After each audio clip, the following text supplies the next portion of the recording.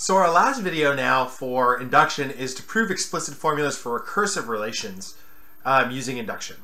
And so once again, we've got our basis step showing the proposition is true for the smallest element of the set. And then we also have our inductive step showing that if the proposition is true for n equals k, the proposition will be true for n equals k plus 1. This is actually going to work kind of similarly for what we do for proving identities. What we're gonna see is we're gonna see that essentially we're gonna be plugging in the previous values and then going through and doing some algebra on them in order to prove our identities here.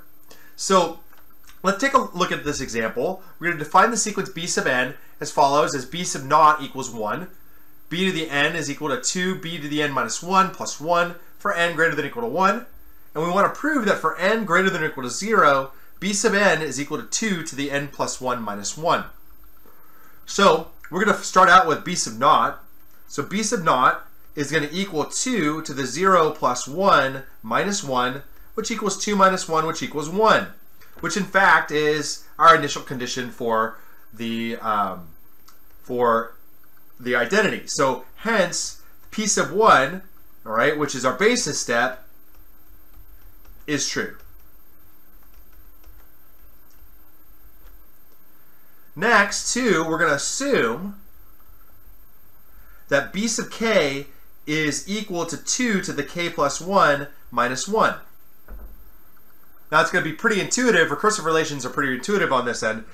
So now our assumption, we're going to assume that that b sub k is equal to 2 to the k plus 1 minus 1. We're going to utilize this statement, okay, substituting n for k. And so b to the k plus 1 by our recursion is going to be equal to 2 b to the k plus 1.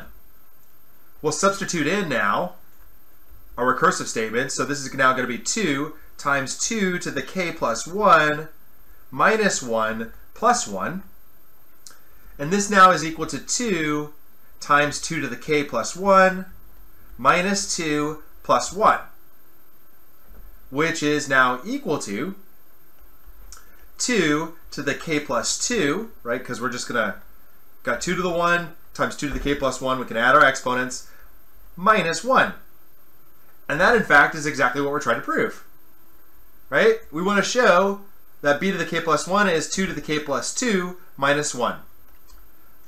Thus, by induction,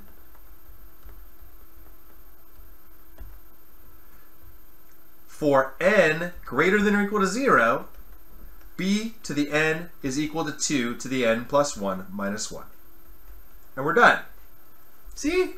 That was not so bad. It turns out that when you're working with recursive definitions, oftentimes you're just substituting in the assumption. It's even more kind of like straightforward than other identities. There's really not many tricks to it.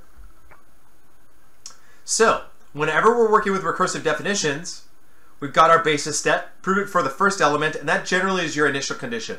So you'll go up here, look at the initial condition, plug it in for the initial condition, and then we'll go in and we have our assumption, and you'll notice that your assumption, right, is just n minus 1 of what you're trying to prove, so you can end up just kind of plugging it back into the equation.